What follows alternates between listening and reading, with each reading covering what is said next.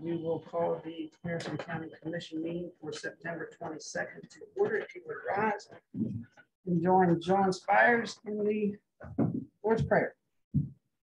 Our Father, who art in heaven, hallowed be thy name.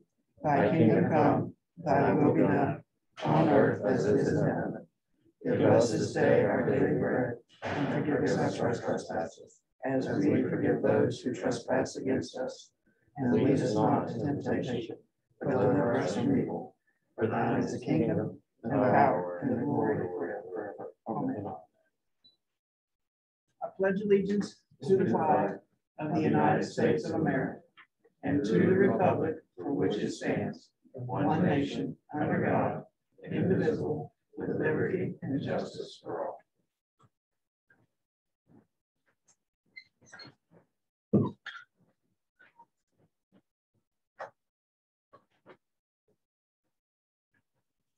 Okay, number one, public comment period. Is there anyone signed up for public comment? Is there anyone on Zoom that wishes to speak publicly? Anyone on Zoom that wants to speak publicly? Good. Hearing none, we will move to number two, which is the consent agenda. What's the pleasure? Motion approved. Motion to approve. Any discussion? Hearing none, all in favor signify by saying aye. Aye. Any opposed? Hearing none, motion carried. Payroll change notices, A through I. Motion approved. Motion has been made to approve. Any discussion? Yes, ma'am.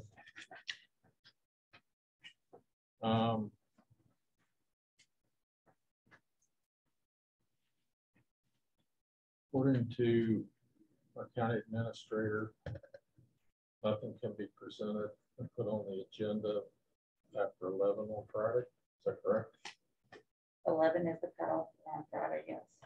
Okay, and you placed something on the agenda that was sent in on 9:40 on Monday. So that cannot be an agenda item. It was placed on the agenda on Monday and sent in to be placed on the agenda on Monday.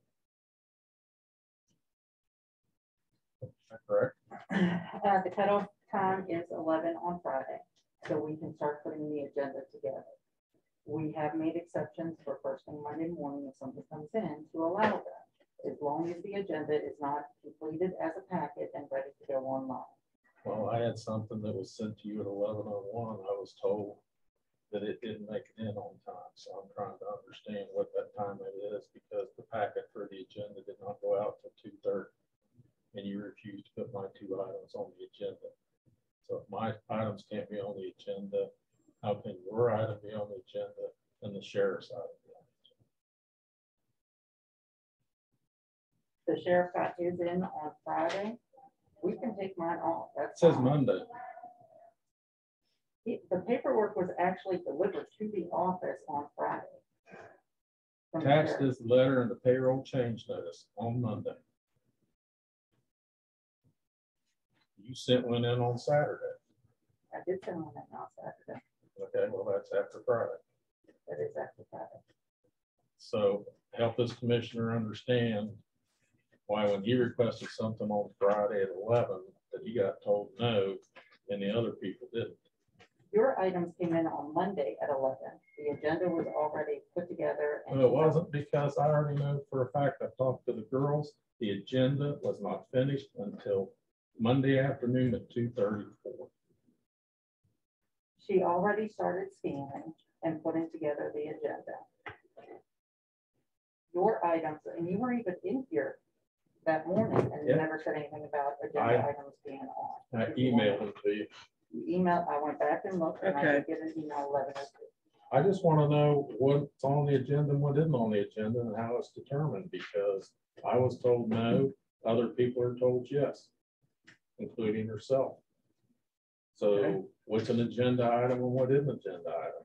I'm not going to play this game with this commission that I was politely told at 11 on Friday.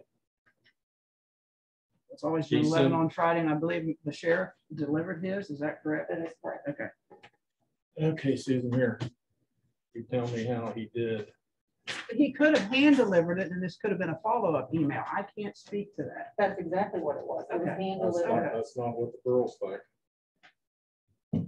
Well, And what about yours for Saturday?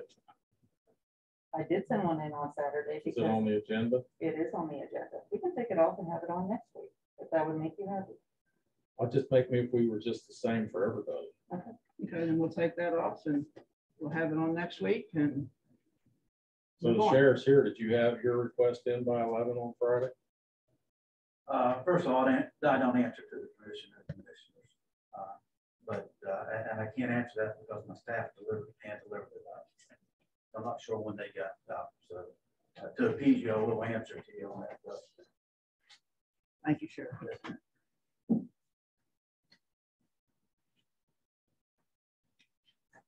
Okay. Any further discussion? Hearing none, all in favor signify by saying aye. Aye. Any opposed? Hearing none, motion carried. Number 4, minutes and or amended minutes of previous meeting. What's the pleasure? Motion approved. Motion to approve number 4, the minutes. Any discussion? Hearing none, all in favor signify by saying aye. Aye. Any opposed? No. Please note the opposition. And his name. However you do that, John. Okay, number 5, requisitions, purchase orders, invoices. Motion approved. Motion to approve. Any discussion? Hearing none, all in favor signify by saying aye. Aye. Any opposed? Hearing none, motion carried. Exoneration, corrective tickets, joint property applications. It appears that we just have exonerations as Exhibit A. Under 6 as A. Motion approved. A. Motion to approve 6A. Any discussion? Hearing none, all in favor signify by saying aye. Aye. Any opposed? Hearing none, motion carried. Number 7, review, discuss, consider making Peggy Bailey Director of OEM. You have information on that, Laura? Peggy was going to be here today, but something came up. She was unable to attend. She would like to have this conversation. She's very touched that it would be on here, that you would think of her. She would like to have this conversation, maybe an executive session at a different date with the commission. No problem rescheduling. What about you guys?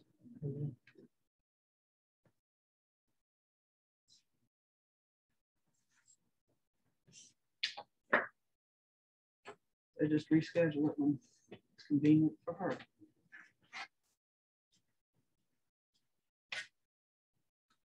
Okay. Number 8, review, discuss, consider future of courthouse security and oversight. Anybody? What's the? I don't know whose item that is. Commissioner Hazel. During work session, Commissioner Treecost said that after the levy was passed, we would visit on who was going to be in charge of courthouse security. We haven't had the levy yet. Well, the levy has to tell us who's going to be courthouse security. We have to spell out what's going on. Right now, it's spelled out that it belongs to the sheriff. I'm not going to go for a levy that's not going to spell it out for the sheriff. If you want to remove it from the sheriff, then that's the way the levy should state. But I'm not going to misrepresent to the people of the county that we've already given this over to the sheriff. The sheriff has control of the money. If he's not going to have control of the money, then we have to go ahead and do it before the levy. So we're here to discuss what Mr. Treecost's intentions were during the month. I personally have no problem with leaving with the sheriff. That's just my thoughts. Okay.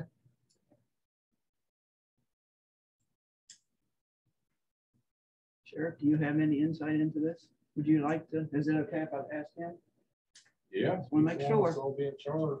Yeah, I'm more than happy to continue as is. I think that it, with the courthouse security board and working with the judges and the commissions, I think it works well. I'm happy to continue that. Well.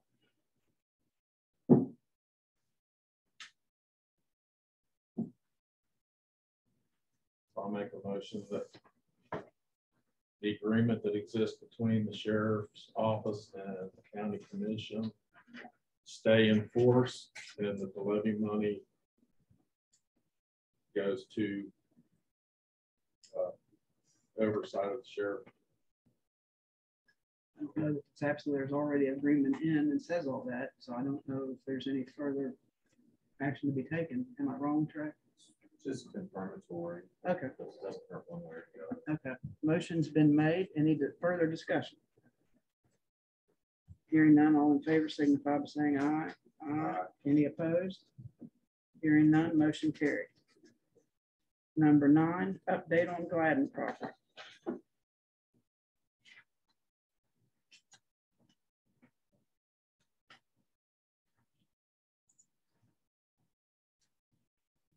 Charlotte has sent pictures down, and I am trying to find out where she is right now. She was going to give us an update.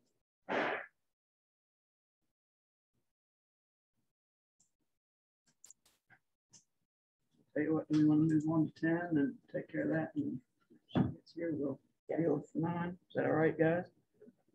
Yes. Okay. Move on to number 10 until Ms. Schaefer responds. Review, discuss, consider monthly minutes, financial information from various boards, committees, and public service districts, A through F. Motion approved. A through F. The motion has been made to approve number 10, A through F. Any discussion? Hearing none, all in favor signify by saying aye. Aye. Any opposed? Hearing none, motion carried. Okay. Any response? No response yet? No response. Okay. We will move to number 11. Review, discuss, consider adoption of levy order for vital services with election to be held on Saturday, January 22nd, 2022. We have 2 options, A and B. You want to take these separately, or do you want to discuss what you can explain to us? This I'm going to pass out with an updated for the number 1 with 5% increase. This for the numbers from last year, just so we have them fresh in our heads.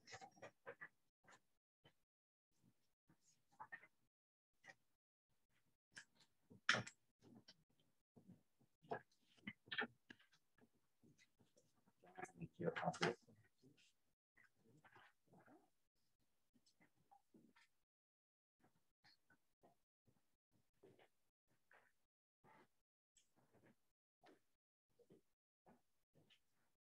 Levy the option 1 is the one with the 5% increase yearly.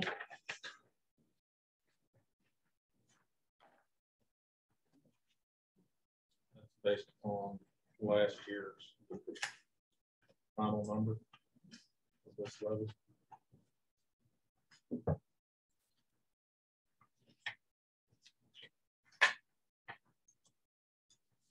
On the smaller handout that I gave you, you can go and look at this final year of this levy and what those final numbers are. Is referring to.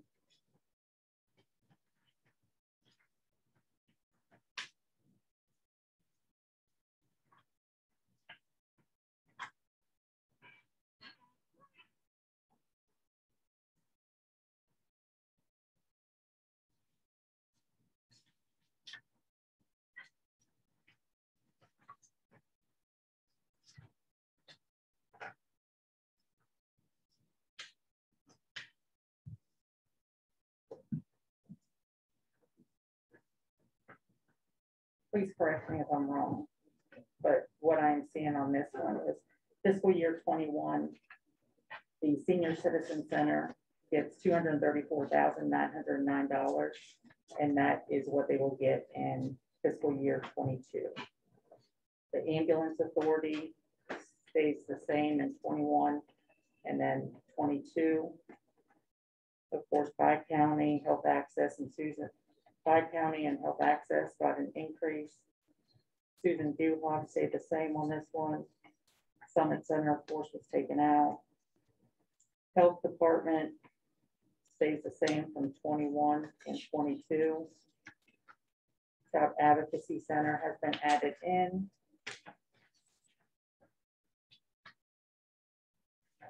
Parks and Rec.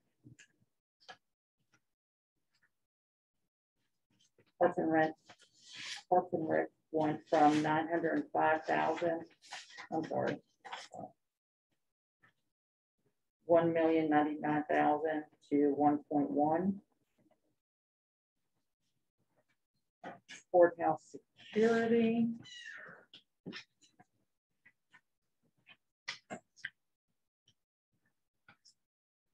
And 21 it's 400,000, and 22 it's 500,000. Animal control in 21 is 439. And fiscal year 22 it's 489, and 911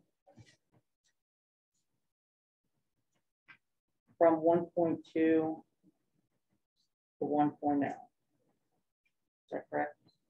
Yeah, but I have a question. When we did animal control, we were bumping them for a building. Is that correct? That was my understanding. We were bumping them 100,000. And how much do we have in their building fund? I believe there's 100,000. I'll get that number from Erica. For sure. Could you do that very quickly? Because I'm thinking it's a lot more than that.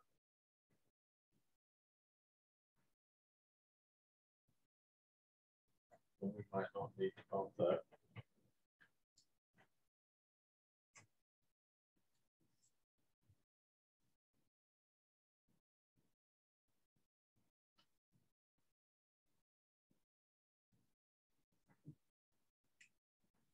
I think it's under the dog and kennel fund.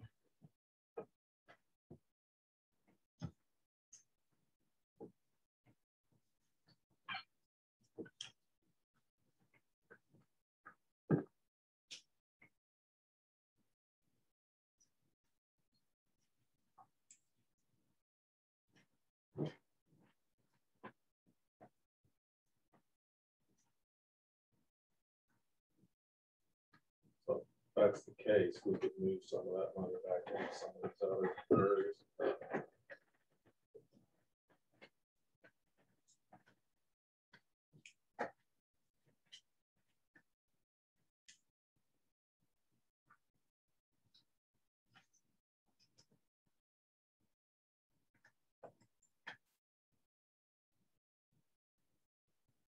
Do you have any questions on this one, Mr. Tregon? No, not at all.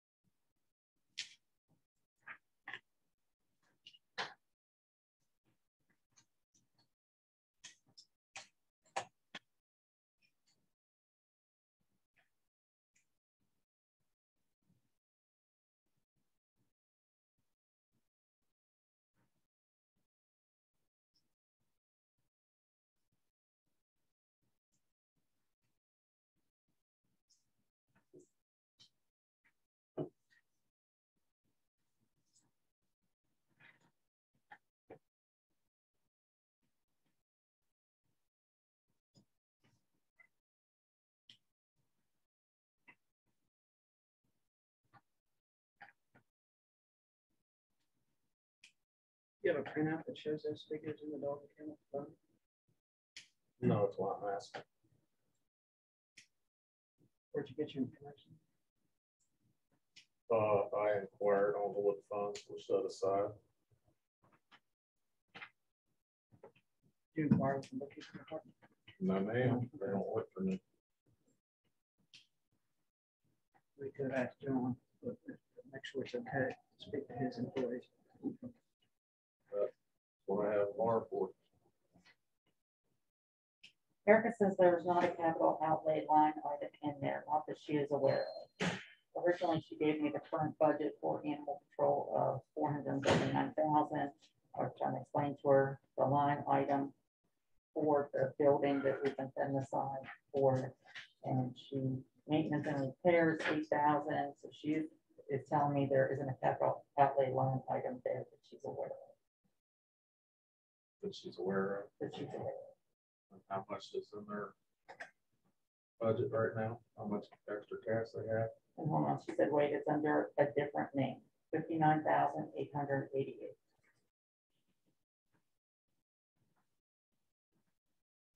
What are those funds used for? The 430. No, the 59.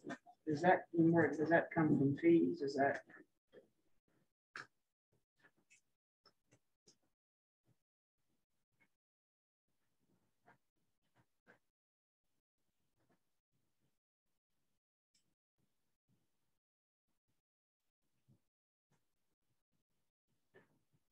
We'll try to make this quicker and easier. I'm sorry.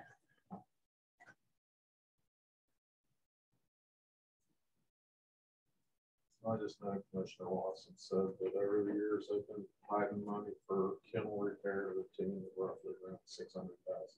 Yeah. Oh, so that's where you got them from. Mm-hmm. Okay. So the 59,888, is that money that is set aside every year specifically? Capital outlay, equipment and building is a line item under the budget, and each year they've been putting money aside. So that's where that 59,000. But there's nothing with 600,000. Yeah.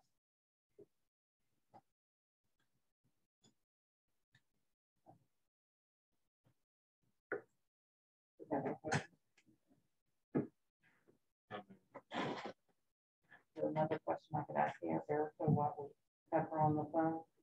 I think I will have to go in and look at it because I think that somebody's looking in the wrong accounts. Yes, please, Erica. Okay.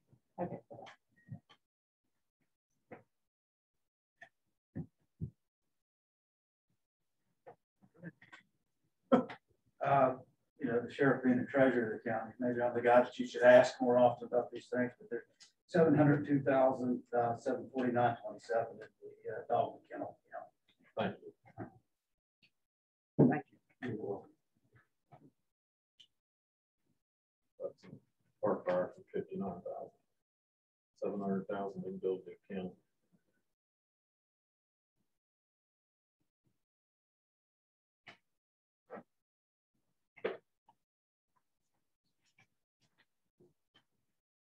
Any further discussion on that? And if you want to take some of that kennel money and put it somewhere else.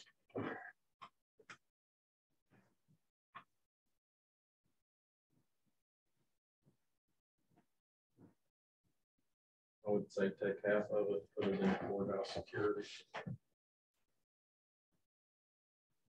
At this point, I don't have any desire to move any money until I have more information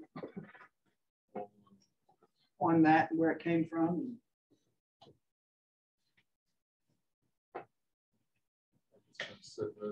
But we don't have to move money today for that. We're here to talk about the levy right now. Right. Am I correct? Talking about reducing the animal control because we said we were going to spend money for a new building, which we seem to have the money for a new building. Taking some of that increase and putting it over into security. That doesn't have anything to do with the money. Why do we need to increase security? We always come up short. We're always making up the deficit on it.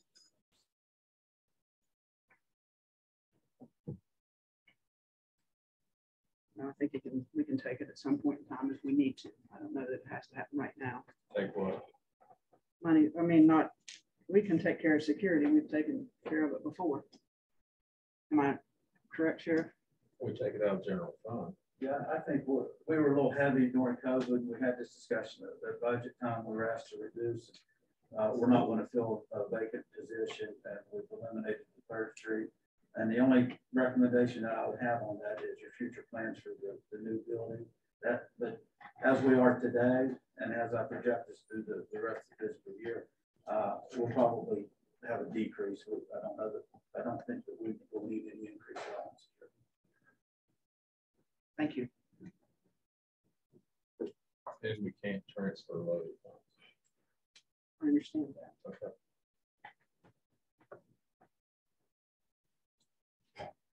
Okay, do we want to vote on this, or As you can see, you're looking at the the budget? budget last year. This is what approved this year, so I'm assuming since that went up, that's what we're. In the dog kennel account. Sheriff, you said She- 700. It has almost 700,000 as of end of August. It But has she was 600 looking something. at the budget to see if there was anything in there for it. Is that what you were looking at? Yeah, Okay, vital services. you were for looking at two animal different control. things. Gotcha.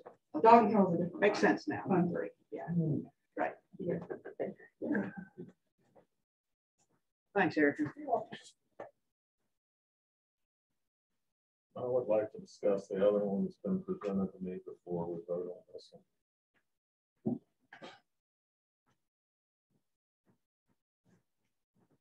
You have the other one, copies of the other one.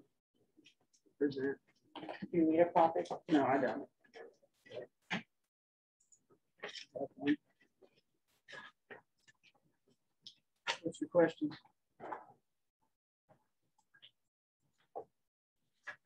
My only comment on this one is I would like to bump Parks and Rec to 50,000.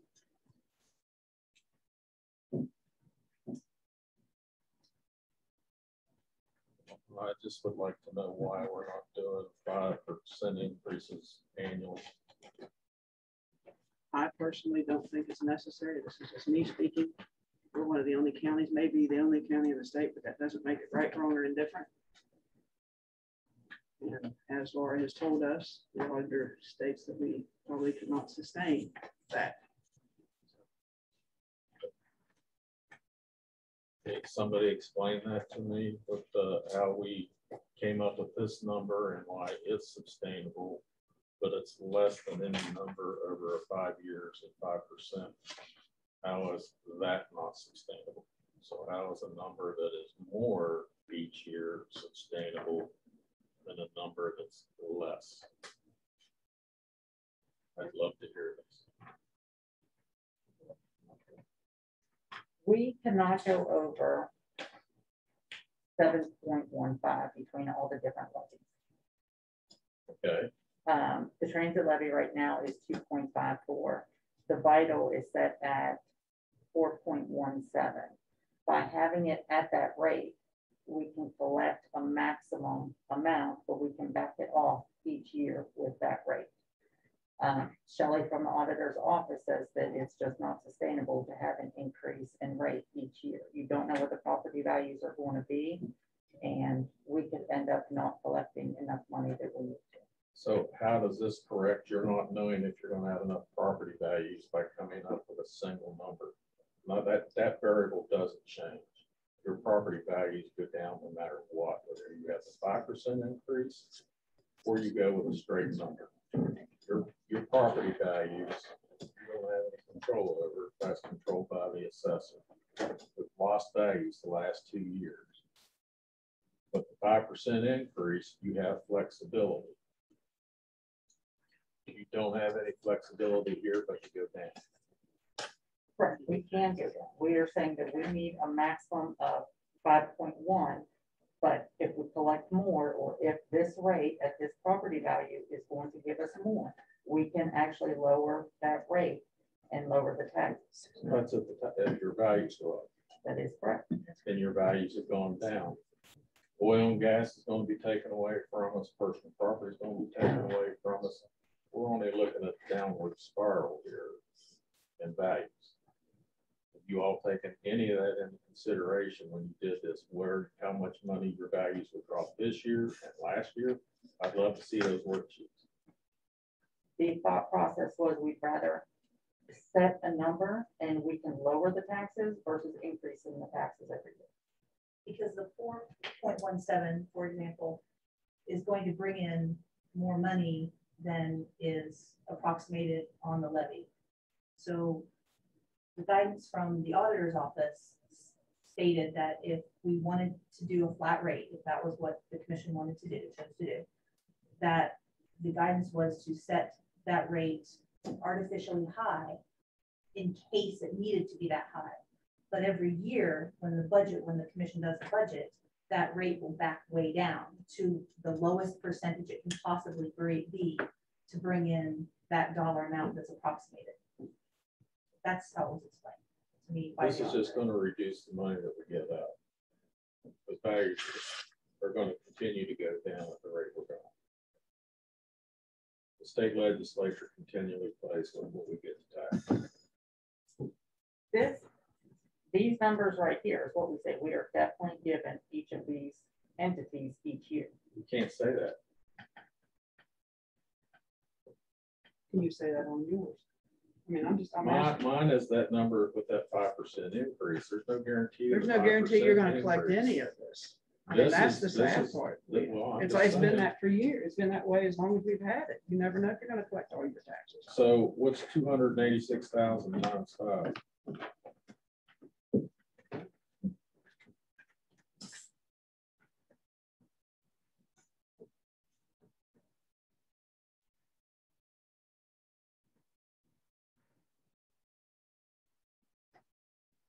Times 5 or times 5%? Times 5. 1.4. 1.4. So then we're going to add another 300,000 to that, so it's 1.7. What are the 5 years under the other plan total?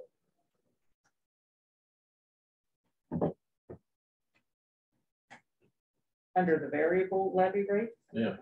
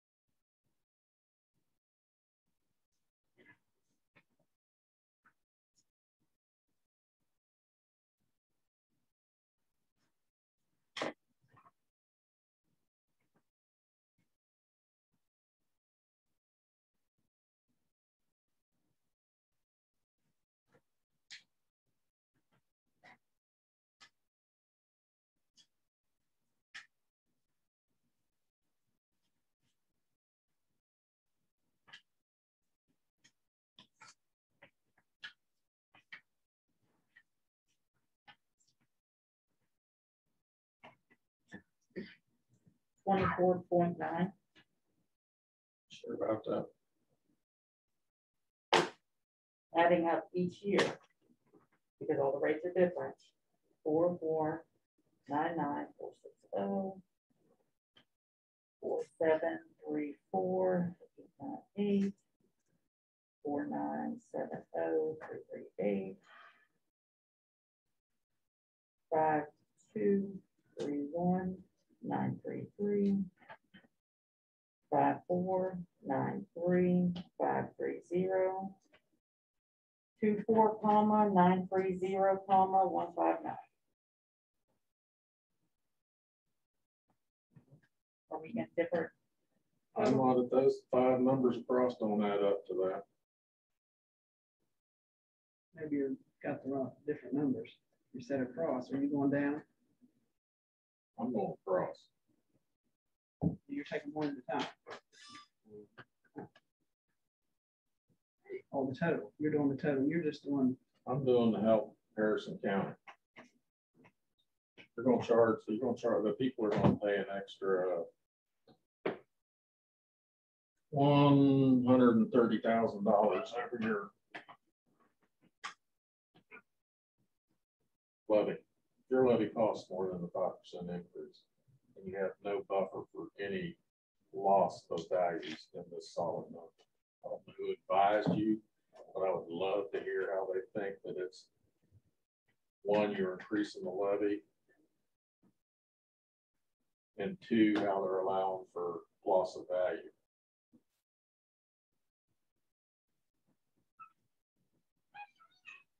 So in the discussions with the auditor's office, We are the only county in the state that does a 5% increase every year.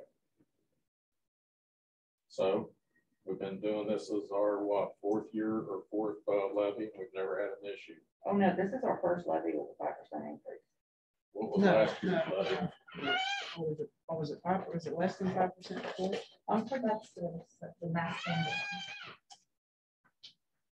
Was the other one before that as well? Yep. The 5% increase, The vital services was, yeah, but the transit wasn't. the max change. I'm just trying to understand why we're changing horses. It's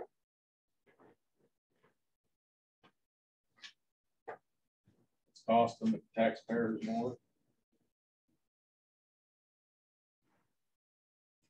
And it gives more flexibility, so I'm just trying to understand why all of a sudden we're wanting to change. I trust the guidance from the auditor's office. I do too. They check Why? out every county in the state. They don't do levies. They have They the final approve them. approval. You're saying the auditor's office has to approve it. Eventually, it does go to them. Yeah. So if we would approve a levy today, then it goes on the ballot. It is, if it is approved by the public or voters. Yep. Then from there, it goes to the auditor's office. If our numbers are over, if our percentages are over, they can actually reject our levy. I'm sorry, did I? Yes. Correct? That is what I've been understood this whole time. And just so you know, the spreadsheet tool that we used to generate the different amounts to be collected, using the percentages to see what each of those percentages would collect. That tool came from the auditor's office. That's Yeah, but they still only get to do a technical review. They don't have the final say. If they do, I want to hear from somebody from the auditor's office. You're right. They definitely we never received any guidance from them about what percentages we should use, what distribution amounts we should use. They never told us anything like that. That they said that was completely up to us. What we've been told is just what Laura said, that after everything is done, they absolutely will reject it if it doesn't meet like certain criteria.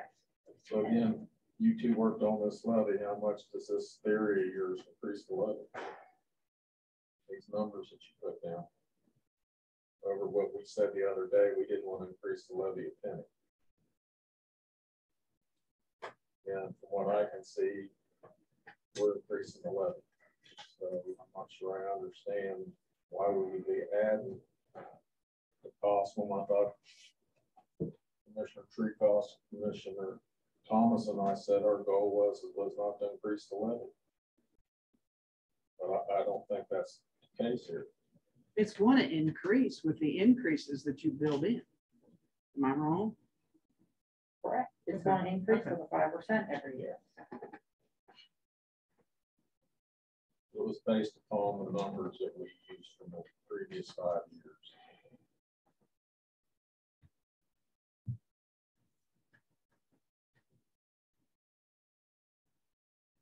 I don't even know where these numbers came from. How did you determine these numbers? Going through the notes from our work sessions and knowing that we wanted to increase animal control by 100,000, that we wanted to increase security by 50,000, that we wanted to decrease from the 911. Let's just stay with senior citizens. How did we go from 234 first year to 286 for all 5 years?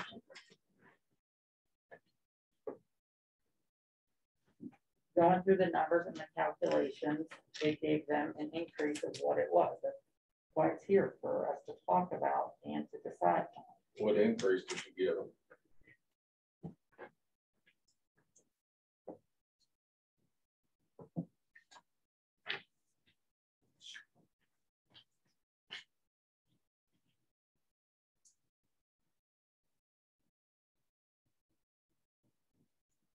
A little under 50, so a little under 50.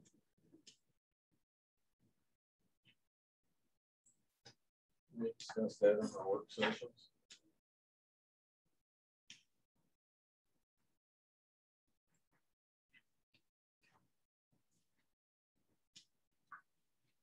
That gives them an increase of $51,745.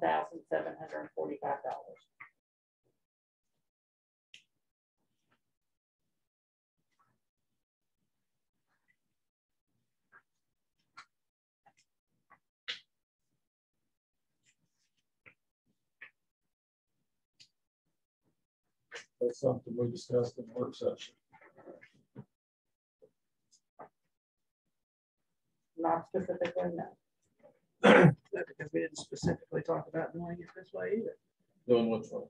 Just one figure. I mean, she's I reviewed know we this and did. her That's- and, That's what I'm trying to understand when we well, we're get here to, to discuss it. get to put input into it. We're here to discuss it. The key takeaways that we took away from the work session In what work session? the levy work sessions that we held in July was to take 400,000 away from 911, was to take out the United Summit Center, was to give an increase to Bi-County Nutrition, was to give an increase to Health Access, was to give an increase to Animal Control. With the different notes that we took from that work session, we made sure that all of that is included in this levy. We worked with the assessor's office to find out the numbers that, as they are today. So we got a good idea of what it would be, and this is how we came up with the number to try to sustain each entity over the next 5 years. So when did we tell you to take 400,000 out of Parks and Rec? When it left the meeting, that it would be an increase of 300,000. It was to be an increase of So how did it 300,000. reduce? I don't remember that meeting. No, that's why it is put in front of you to discuss and to vote upon. In the meantime, we've also said about how we have no control over Parks and Rec. Then they hang with the levy. I'm just trying to understand why somebody arbitrarily decided to take $400,000 away from Parks and Rec. And then we turned around and took 200 and some thousand away from 911. And I have no idea what Harrison County Improvement Opportunity Fund. I missed that meeting totally. I don't even know what that means. Why it's the largest funded project in the levy. And we've never discussed it. And I'm trying to figure out what I'm going to act, why I would ask the taxpayers to fund it. Because at this point, the one that I presented was 4.4 million. For 4.5, we're now 5.6 for $600,000 on base year for the taxpayers. Madam President, right now we have two options. One of them is. We're not done talking about these passing. Somebody's gonna explain to me what Harrison County Improvement Opportunity is. I think people in this county deserve to know if you're gonna pass a, doesn't even have a description in the levy call. I spoke to Laura about it because I asked the question. It's money that can go towards anything from water to sewer to park and recreation, with anything that's infrastructure or capital improvement. Does it say that in here? I thought that's the same question. Whose idea was it? I think it's a good idea from staff. I asked a question. Whose idea was it? I just told you, David. Was it yours? No, it's staff's, and I think it's a good idea. Staff came up on this. You came up with this on your own. Does that surprise you? I just was trying to figure out how when we discussed and authorized to do something for staff to go out and figure out how to spend the county's money. That's about my job, not yours. That is correct, and it's my job to present you with information to discuss and vote upon. Present me with information that I asked for. That's the issue. It's what we asked for, not what you want to do. So again, you're taking the full responsibility for this? It's an easy answer, yes or no. Yes. So you think we should levy the people of this county more money for whatever than for all these items that we've always done? Increase the levy by $1 million. I want to make sure that these different programs are able to sustain throughout all of this. What programs? Everything from the health department, from 911, from health access. What's it have to do with this 886,000? It all ties together. No, it doesn't. Okay. You can't take that money and go put it wherever you want.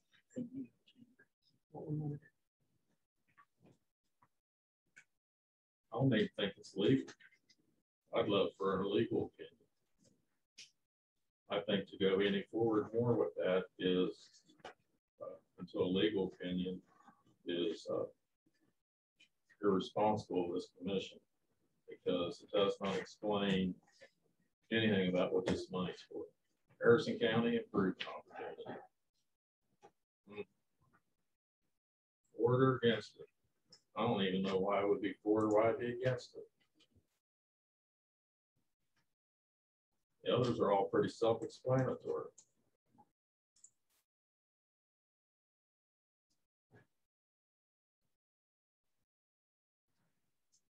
So what did the auditor's office tell you about this one? They said it was allowable. With just that description? Yes. Get them on the phone. They're not at our beck and call. They work for us. You don't have to do that. That's it's my request. It's not yours. Oh, David, you have. We're here to discuss it. If you don't want to discuss it, maybe you want out. Well, we can discuss it, and if we want to Yeah, we can. put it back on next week, let's discuss this week and put it back on next week and go from there. How's that? Well, I don't think we can continue to wait on this level. Well, it's got to be, I mean, whatever. I'm just trying to get past this. I don't see a levy that's presented by staff that's passable or legal. What's your opinion? Is our attorney looked over this? Commissioner, to answer your question, I reviewed in the context of the agenda. I have not been involved in the levy process other than attending the meetings. If you want me to review the levy for compliance and to give an opinion and follow up with the auditor, I'm happy to do that. I only want an opinion on this Harrison County Improvement Opportunity Fund. Because if we got that, if we're going to do that, then I don't know why we just don't increase everybody else. Do it.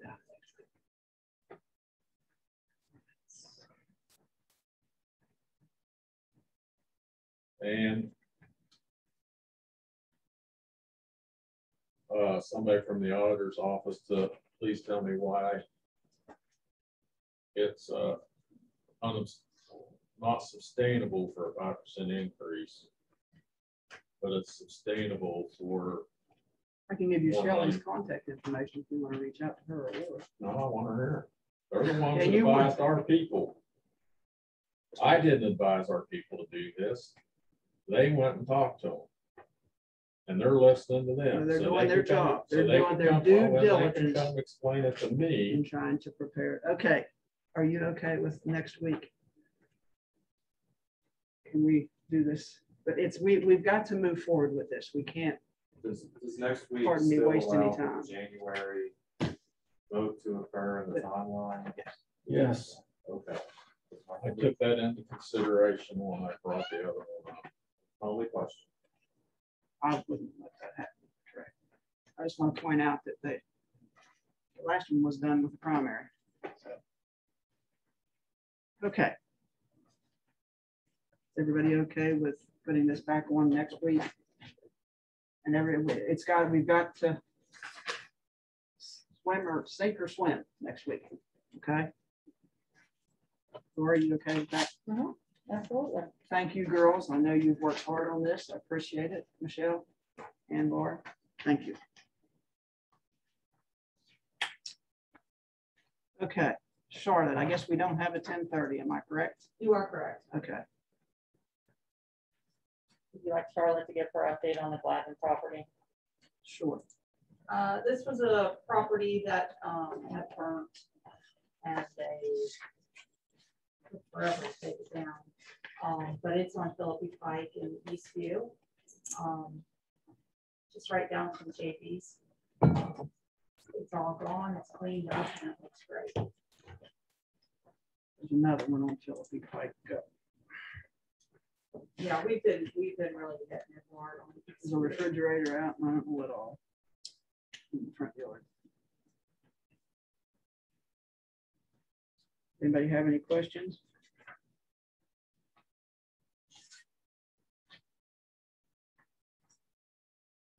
I have none. Thank you. Okay.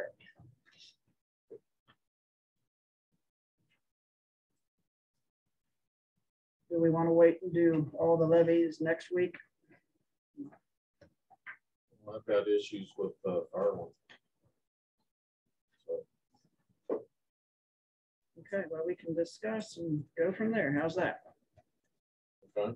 Number 12, review, discuss, consider adoption of levy order for volunteer fire departments. For January 22nd. What time were you guys supposed to? Sorry. Actually, I'm going to put this in reverse, and at 10:45, we had the Department of Highways. Earl, you want to stay there and talk? You want to come up here? You want whatever you guys want to do it? I appreciate you guys having us here. I didn't want to take up a bunch of your time, but we've been having meetings annually where we invite all the local representatives, local politicians, and just basically the general public to kind of give them an idea of where we're standing on, where the money's being spent, what we're trying to do, what our future projects are. Harrison County, we've not had an opportunity to come to you guys with everything with the code and everything going on, but Patsy, I did contact him. Thank you for getting us in. I brought with me Mr. Aaron Stevens, which is my boss. He's our maintenance engineer for District 4. Our design engineer with the district, which is Mr. Josh Brown. Scott Blosser, which is with our bridge department. And Mr. Jeff Crislip, some of you may know him. He was a previous county administrator for Harrison County, but he does the interstate systems in Route 50 and I-79. I know that was a question you had last year, you know, why, because you called that county shop, wanted to know how many trucks we had. It was confusion, so I figured this would be the best way to address any questions on how we're up in SRIC.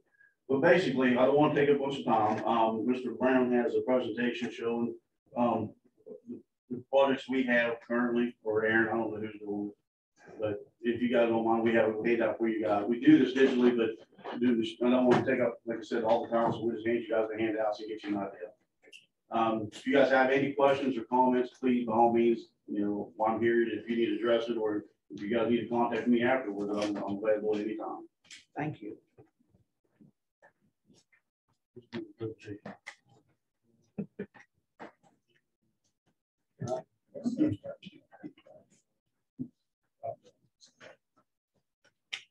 Then I'll speak at once. Yeah.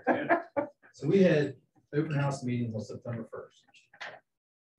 The Harrison County was scheduled 10 o'clock. I don't think anyone from here. That was it's our commission meeting. That's why. And I let somebody know that. And we're going to have them every quarter for the next future. So because I hated to miss. We'll adjust accordingly for y'all. So our core plan was completed in 2021. We ditched 50.9 miles, patched almost 630 miles, and utilized about 1,200 ton material, stabilized 84 miles, and utilized over 1,000 ton material. We mowed 114 miles. Our quota in Harrison County, our quota is for 47 employees, and right now we have 43 active employees. And out of this 43, 41 employees are road workers. Here's our completed projects for 2021. We utilized purchase order paving for 2.5 miles, state forest paving for a little over 11 miles, state forest tar and chip was 3.4 miles. We completed 1 slide repair project and 3 bridge and small structure projects. breakdown for that is purchase order paving, Oral Valley. On Route 36, we completed 2.5 miles of that. And that was a 2-inch overlay. Big Oak Road, this is completed by our State Forest paving. Big Oak Road on Route 405, there's 2.17 miles we completed with a 2-inch overlay. Auburn Hills Road on Route 17/31, we completed almost a mile of that with a 2-inch overlay. State Forest paving that was completed out of the general fund surplus. Gregory's Run on Route 9, we completed 3.65 miles.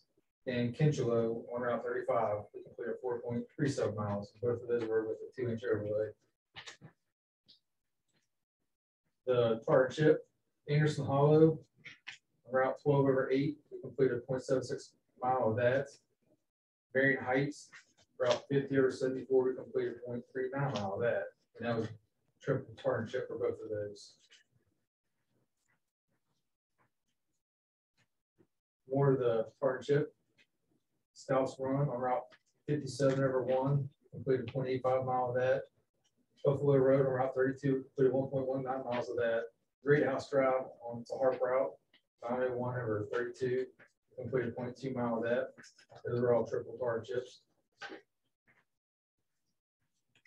We utilized the soil network repair on Bright Hollow, Kinchelo Road, on Route 5/13, and that slide was about 72 feet long. Bridge and small structure projects, the Veterans Memorial Bridge on Route 19, it's 572 feet long. There's an expansion joint repairs.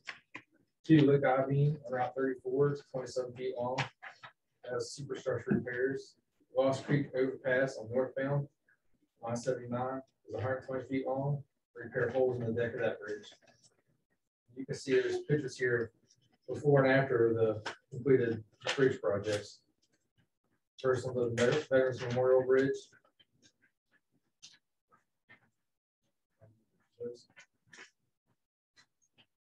Here's a list of our scheduled projects for 2021. We're going to PS&E contract pave 11.7 miles. We're going to purchase order pave 5.82 miles. We're going to pave 1.7 miles with our State Forest paving. State Forest is going to partnership 4.9 miles. We have 2 slides we're going to repair and 2 bridge and small structure projects. For the PS&E contract, we are working on Peters Run to Little Oak Creek on Route 20. It's a 2-inch overlay mill and fill. We've got slide repairs and drainage improvements and guardrail replacement. And that one's currently under construction now. It's getting close to being finished. Wolf Summit to Addison, US 50. It's going to be 1.5 inch mill and fill and concrete joint repairs and guardrail replacement. And this should be it's a let already. So it'll be going to contracts and going to construction soon, sorry. Our purchase order paving out of the general surplus program, West Virginia 20 to Wallace Pike. That's on West Virginia 20. They're going to pave 5.22 miles of that. It's going to be a 2-inch base and 1.5 inch overlay. Just elaborate on that. If you guys remember here a year or so ago, how bad Route 20 and Gregory's Run was when we were all complaints on it. We attacked it, a little bit of a time as money came in, but now we've successfully paved up with all Route 11 with the mark money that you guys, we called and requested you guys to sign. So Route 11, which was Whistleburg, was paved all the way from the lights all the way back to Route 50 Jarvisville. Gregory's Run is literally paved from one end to the next, and then once this project goes, Route 20 from Lumberport all the way to the West County line will be fully paved and level all structure repaired. Sure. So it's been a major undertaking, but it will be right. Right now on Route 20, there's a drainage structure there. The head walls busted off. We'll work with our bridge department to get that corrected before we come out and pave that project. We also got purchase order paving Route 131 Benton Drive. There's going to be about 0.6 mile of that. It's going to be 1.5 inch mill and fill.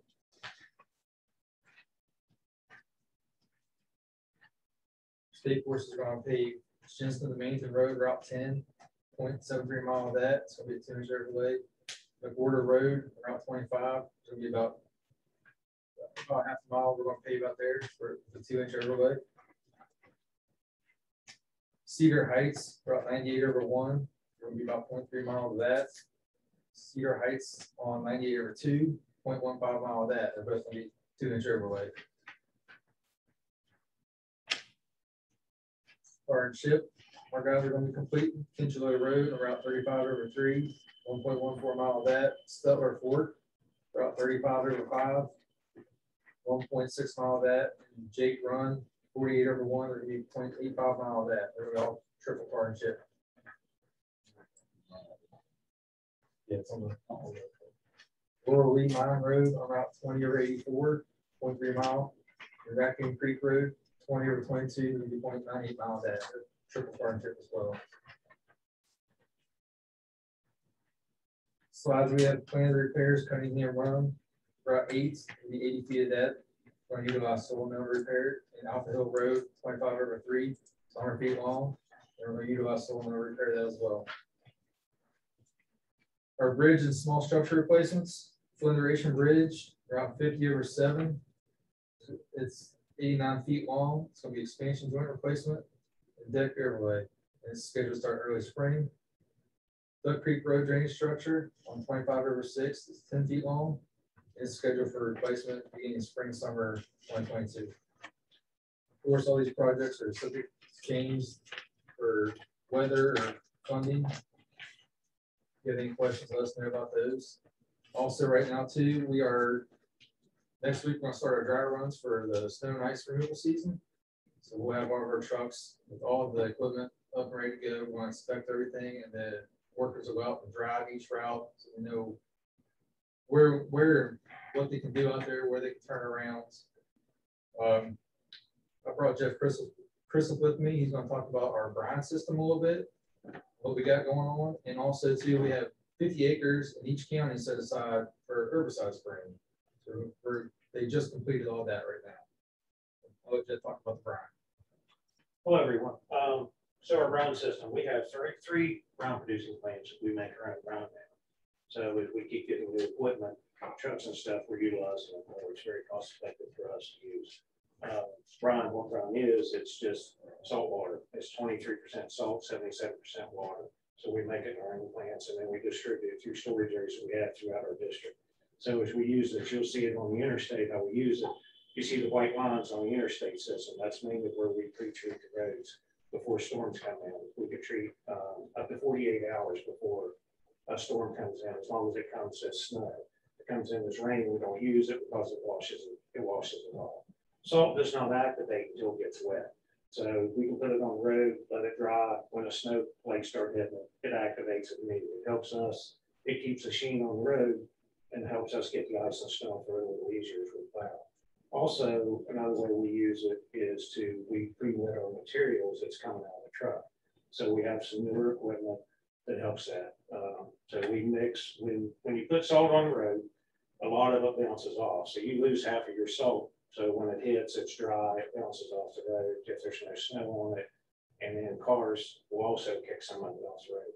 By pre-wetting the material, it makes it in more of an oatmeal consistency.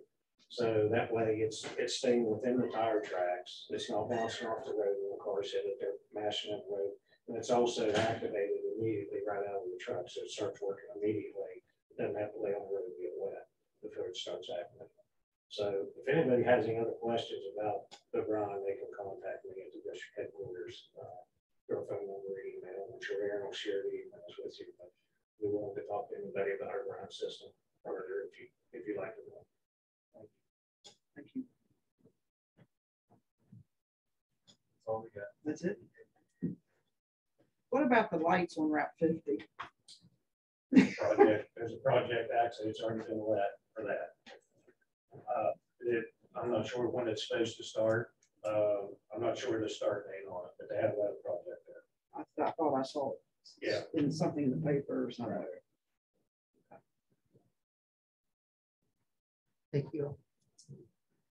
Question? Anything coming up with I-79, I know we're working down in the Marion County area, but when do you think you'll start stretching 3 lanes down past Saltwell? That's not in the plan right now. Not the plans at all. We have a couple of bridges that will be painted next summer, you know, between Bridgeport and Wall Street. We're pushing to get the Bridgeport Hill area paved, so we're working on that. That's the next section we'll probably work on, just to resurface it. That'll be in the near future. What's 279? Who's that fall under? These are not all of these. I just, from the last repair to where we're at now, I drive it every day, and that road's just slowly. I look after another winter, it's just going to be. One of the issues we've had with that is there's a lot of base failures on the road where the lane started the same, and we've been trying to attack those as they rise. Aaron and I have talked about that in the past. There's nothing on the plans right there as we speak, but we are working on trying to get a contract that will come in and maybe possibly get those repaired all at one shot. It's hard to come in. The county forces we're living, so basically I'm reactive rather than proactive with the county. I have to wait till it gets to an issue where I can pull forces from one area to the other to fix it. We're looking at a more proactive solution to that. Trying to get them all taken care of at one shot. It's going to be a pretty costly endeavor because of the length of the road. The thing I can say on that is it looks like maybe some of the subgrade from the original project is starting to fail. So we're about to get down into the subgrade for that. But it's only in certain areas. But it is pretty dramatic. We are keeping an eye on it and trying to correct that state. Thank you. Well, appreciate you guys coming. Thank you very much. And you guys have any questions, comments, please call me anytime. I'm available. Appreciate that. I appreciate what you guys do for the state. I know you guys take a lot of slack for us, but I appreciate all that you guys do. Thank you.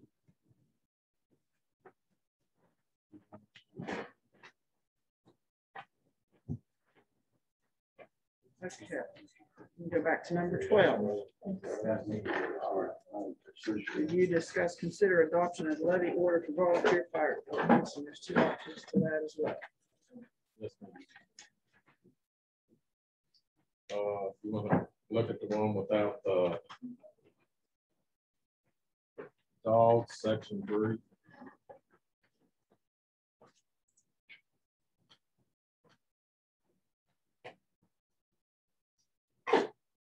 Where it says funds will be distributed as follows. I'm not sure we can legally do that in a levy.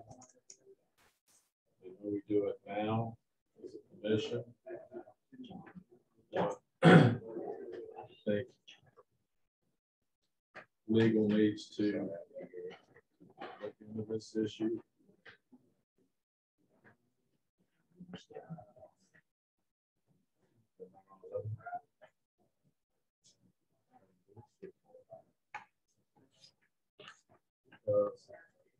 We're asking for the funds, and I don't see how we can deny the funds. And the other issue I have is that the entity goes belly up. It says we'll redistribute to one of more of the remaining volunteer fire departments. I don't know if that intention is if we'll choose which fire department or it goes to all the remaining fire departments. The one thing that I don't see in this levy call is if the fire department goes over to a fire fee.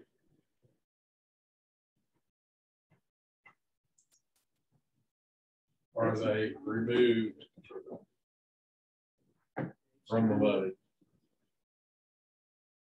And their funds distributed. Because we have left the city of Clarksburg and the city of Bridgeport out. They both have fire fees. And Shinnston has a fire fee. So I'm not sure how we qualify a city that has a fire fee or doesn't with this levy call. There's no description on how to handle that. This levy was for all the volunteer fire departments. That's why Bridgeport and Clarksburg is not included in it. So we are taking care of the volunteer-based, majority volunteer-based fire departments that we have in the county. Some of the volunteer fire departments have paid employees. They do. Like 1 or 2. When do we determine how many employees makes it a paid department? I don't think we determined that. Don't do in the levy, because you have to make these determinations on how the money's distributed.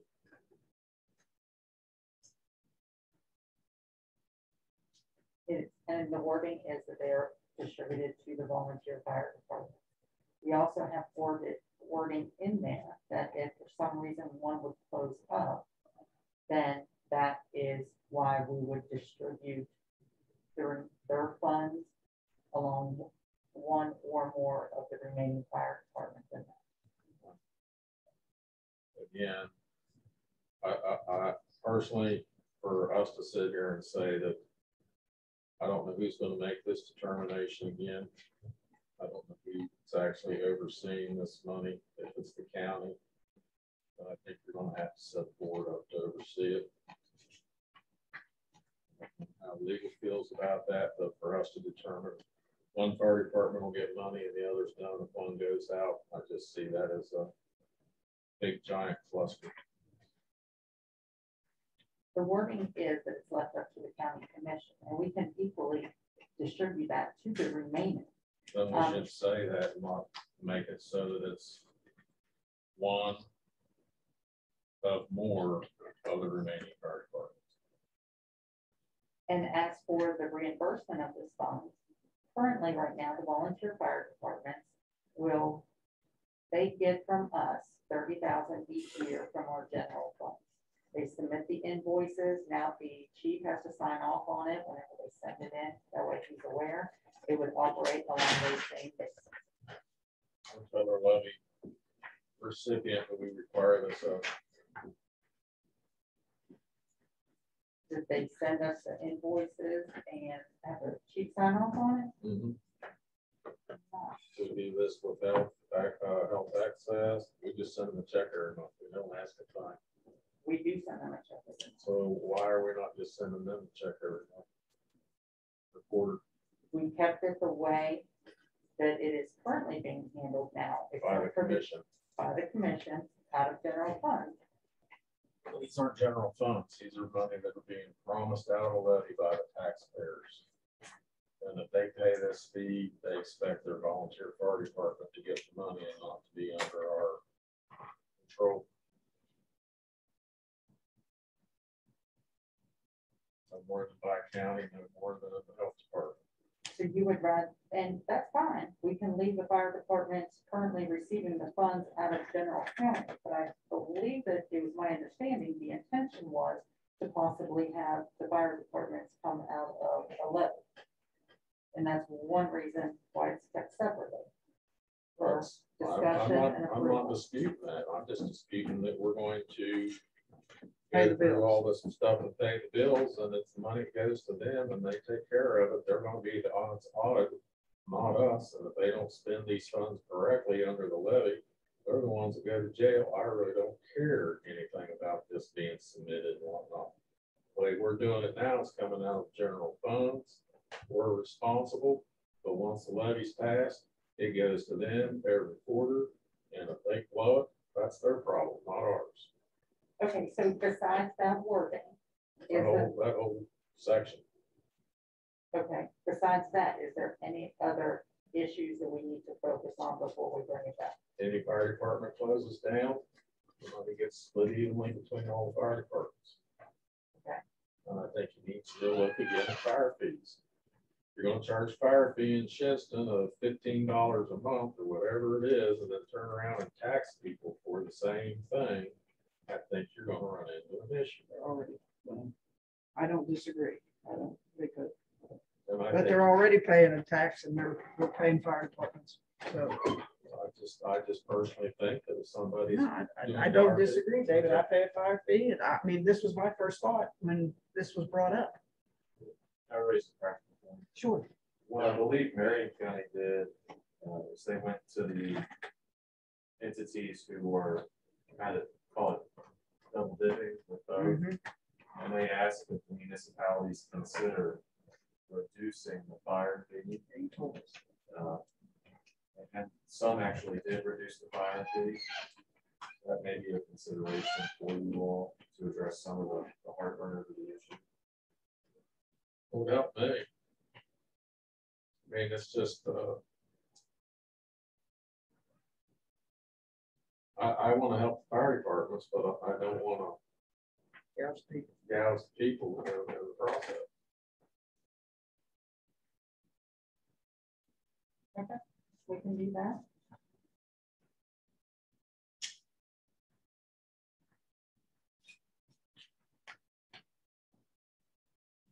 Anything else? No, then the other one is when you get into the one with the dogs, it doesn't say what happens to the money if the dogs dry up. And next year it doesn't want dogs. Where's that money go? You want to? You can speak up. Yeah, I just want to go on record. This surprises me. I've never talked to anybody about funding our dogs.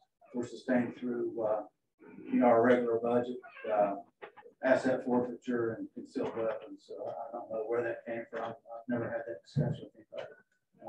I actually like to request it be removed from consideration because that's the only dog unit that I know in the county is the sheriff's K9 unit. That's not from me, so I like to go on record. They're saying I've not made that request. And I don't disagree with you, Robert. I'm sorry, it was my understanding when we talked about having a separate line item in the budget. And I figured that this would be better than having it come from your budget in a separate line item. Yeah, you misunderstood.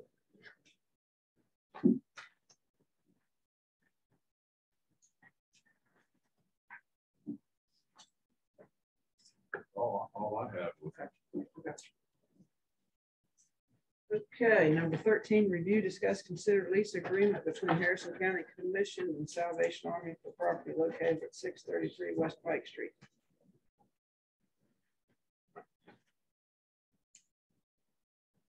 Motion to remove from agenda.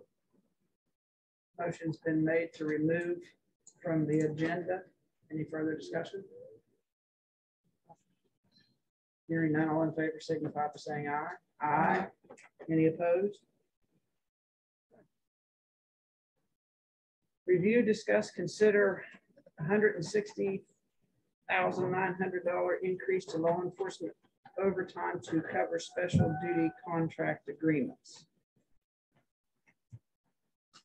Robert, you can go and speak to that if you'd like to.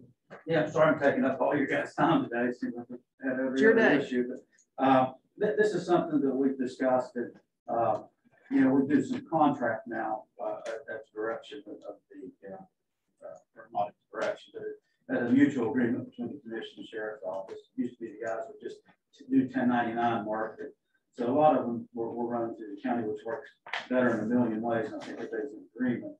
And we've drawn down off of our current overtime budget, which is $250,000. And as looking at it, projecting out, that's just not going to cover it. So this $160,000 and some change, it is a true number to what we have contracted out today. Now that may change tomorrow. One may drop off. I may have to come back to you and say we want to add another. And but the true number as today, if we project out at the end of the fiscal year, would be about 160,000, maybe a little bit less. And so I asked that I guess two things that I'm asking: either that 160-some-thousand be added as a separate line item, or if we leave it in overtime, that we increase the budget. And I know that we've had some sidebar discussions, and I'm very flexible on this. I just don't want, because last year at the end of the fiscal year, we were 61,782 over the overtime budget. I didn't want anybody to come back and say you overspent your budget, because that 160,000 plus or minus is no cost. It doesn't cost the county a dime. It's from outside sources. whether it be Antero, the town of West Milford, Lost Creek. You've seen the list of the different contracts that we have out there. So I would ask one of two things, that you just fund that for the 160,000, or you fund it quarterly or whatever. We look at it quarterly and see where we go. I know that might be a hassle changing the budget, but I can understand the concerns that if we just put 160 in and all contracts drop off tomorrow, then I can move that in another area. And I understand that. I really do. So I would just ask that you take into consideration, you know, the 250,000 overtime will not sustain the contract work. And we need to, I did a quick look this morning, and just as of July 1, we billed out around $20,000 on just 3 of the contracts. So you can see how that's going to add up. So I'm not sure how you want to handle that, if you want to do a partial funding towards that, and then review that maybe mid-year for every quarter and see where we're at. And That's my thought. I would be satisfied with Maybe quarterly. Right. And As then long that as you way know we that can I'm track not irresponsibly overspending by overtime. Right. I just want to. And I think that's a good way to track it too. Yeah, so. Now, is this their hourly rate? Is there anything included for wear and tear or anything like that? Well, it started out like that, and then the problem is with the overtime, what we started out was a base $50 an hour, let's say. And some of them are different. We do a little different with municipalities than we do private, you know. And no, to answer your question, okay. There's nothing that comes back now to cover for the wear and tear on the vehicle or the fuel. And what my thought process was on that when I looked at that is that, take for instance, West Milford. You know, if we've got the city paying a deputy overtime to be down there, if there's another marked car and another police officer down there that handles the calls there, that normally we would have to handle anyway. I don't know if that's a good reason not to spread that cost out. Then I think like on the well pad patrols, you know, the well pads are in areas we would never be able to have the manpower at the time to patrol otherwise. So the citizens out there get to see a car that they wouldn't want to see. Now these guys, when they're on extra patrol, I mean, I'm sure you guys know this. I mean, they have to take emergency calls and have to jump into action if something happens. They're just not restricted there. So it's kind of good to get those extra cars out. But if it's something we need to discuss, I'm open for discussions on that. We can start, you know, factoring something in. In previous places I've been, it's, you know, when I was police chief in Wheeling, we charged extra for. I just happened to see it somewhere. Yeah, so I didn't mean where it was. It would be easy to adapt to that, find how other places are going. Right. But like I say, my thought was, you know, just you got presence out there. You get present. So when we started the billing, you know, with $50 an hour, I told the girl that does our billing, just go ahead and do the hourly for now, because it puts them out there more hours. But I'm very open for conversations on that. Appreciate it. Okay, thank you.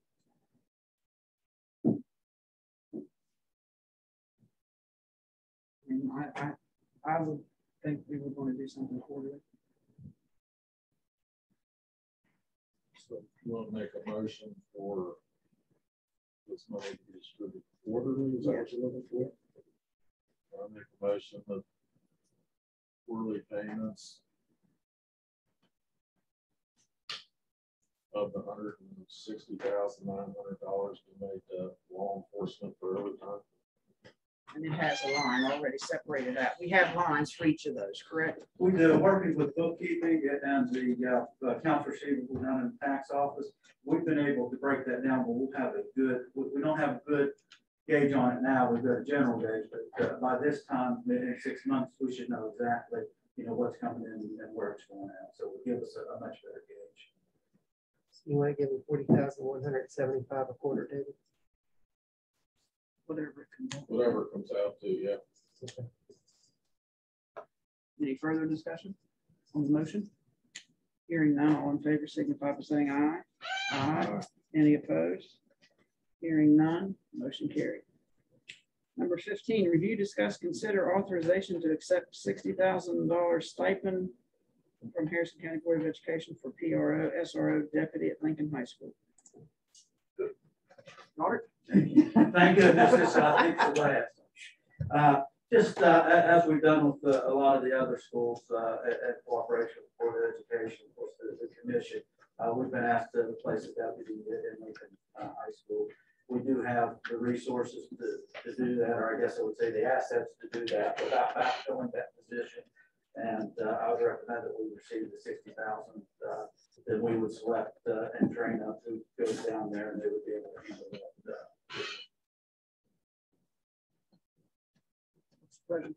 Move to approve to accept the $60,000 stipend from Harrison County Board of Education for Lincoln High School.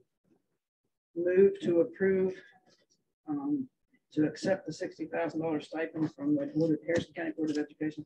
I'm going to add PRO and SRO deputy for Lincoln High School. Any further discussion? Hearing none, all in favor signify by saying aye. Aye. Any opposed? Hearing none, motion carried. Number 16, thank you, Robert. Oh, thank you, guys. Review, discuss, consider recommendation on janitorial bids. Number 16 won't wait until next week since we'll send that in on Saturday. Okay, that's the one. Okay. Number 16, we'll wait. So just on 16, we will have what cost savings that are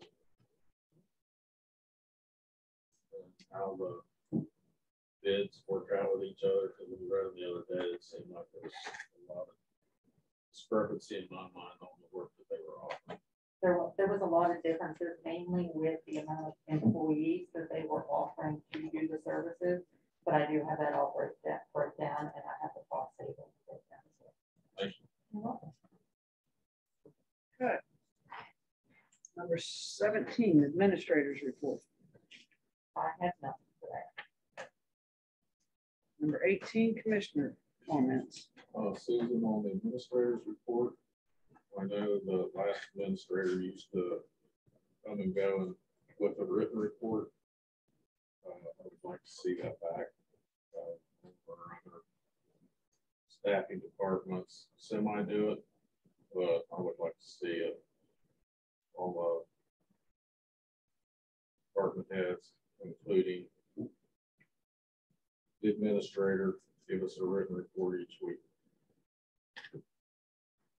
Because I think things happen during the week that we could be better apprised of what's going on than waiting everyone's head.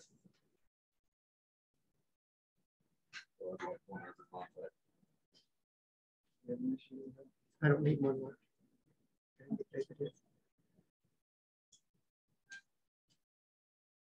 Right now we're under commission comments. Do you have any, Mr. Treacle? I have none. Mr. Hazel?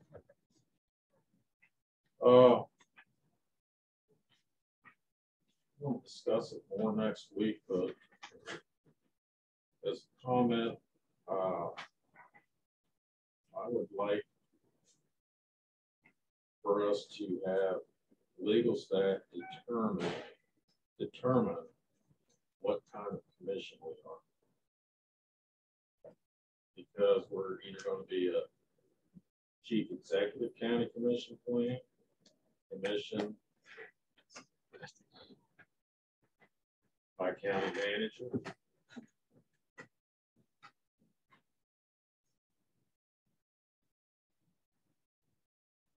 or a commission that is governed by 3 commissioners. At this point, we seem to be following several different views of how this commission is run than what we voted on as a commission years ago. So I would like council to come back and explain to this commission the differences so that they understand and which one we're operating under, and if we wish to choose to change it. Anything else? Motion to adjourn. All in favor, signify by saying aye. Aye.